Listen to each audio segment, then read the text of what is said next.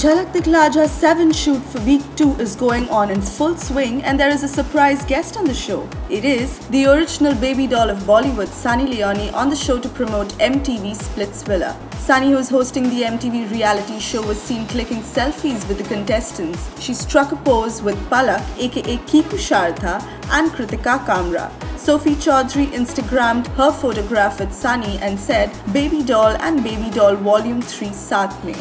Wow, looks like Sunny had a lot of fun in this episodic blast.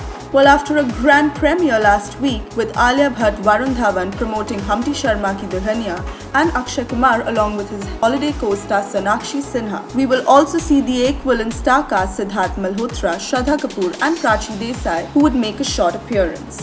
So guys, are you all excited for this week's Jhalak episode? Then hit the like button, also share your views and don't forget to subscribe to Bollywood Hangover.